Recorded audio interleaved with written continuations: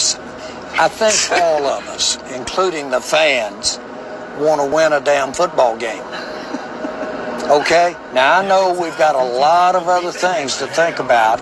Who's coaching, who's playing, who's compared to another player someplace else.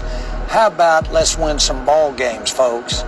We can take that other stuff. I'm not known as a guy who gets hand cramps when I'm writing checks, but I want to win some football games. Let me just... What's up with you guys? It is your boy West Coast. So, yo, you just saw the video, right? So, when I see that video, you know what I think of? It sounds like to me that Jerry Jones is pissed and he's fed up in his old age. And I'm going to tell you this. He wants to win some damn football games. You know what I'm saying? So what does this mean for Jerry Jones? Does that mean that we're finally all in now that you're pissed off week 12? I absolutely love it. I've been like that since week 1, but it only took you to week 12. But I'm going to tell you something else that I also learned in that video. Something I also learned in that video is this. The first thing that came out of his mouth was the fans. That lets me know this, that your voice does matter. I know me and my boy Boss Cowboy always say that, and that's actually his slogan. But I'm going to be honest with you. When you hear the organization owner, Jerry Jones, say, and the fans, that lets me know that he got some burner account somewhere, and he listening to the stuff that the fans are putting out. He's listening to the stuff that the fans are talking about. And guess what? He's hearing us. Why? Because he's fed up. Also, something else that kind of stuck out about that very short interview is this.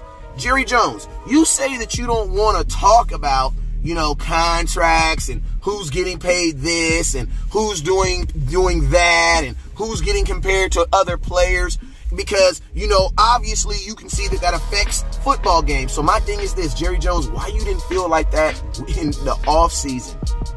Like, it's funny to me how you were all down with letting Zeke hold out and you were all down with not having people in training camps because you wanted to get a better price with people on different players. And now that you're seeing the fruit of that throughout the season, now you want to be pissed off. Like, no, Jerry, guess what? All that stuff that you don't want to talk about, all that stuff plays a part in the way the Dallas Cowboys are playing. You have a quarterback who's literally scared to run the ball. You want to know why I think he's literally scared to run the ball? And I'm about to do a video on it right now. The reason why I think he's scared of run the ball is because he ain't got paid. Why is that going to take a chance of getting a big hit, getting injured, and the organization that he plays for hasn't even paid him? You don't think that affects the way he plays and the way he runs games on them 3rd and 1s, passing the ball on 3 consecutive 3rd and 2, 3rd and 1? Come on now. Like, that stuff, Jerry Jones, I'm sorry, but guess what? That affects the way things work around here. Just like if you go to a restaurant and the waitresses are all, if you know the manager of the restaurant forgot to pay all the waitresses, I'm pretty sure your customer service is not going to be at its 100% peak performance. Why? Because money tends to affect performance. That's just how it works. So my thing is this, Jerry Jones, if you want to assure all that stuff is taken care of, instead of brushing it under the rug, because it's easy for a billionaire to brush millions under the rug, because you're a billionaire.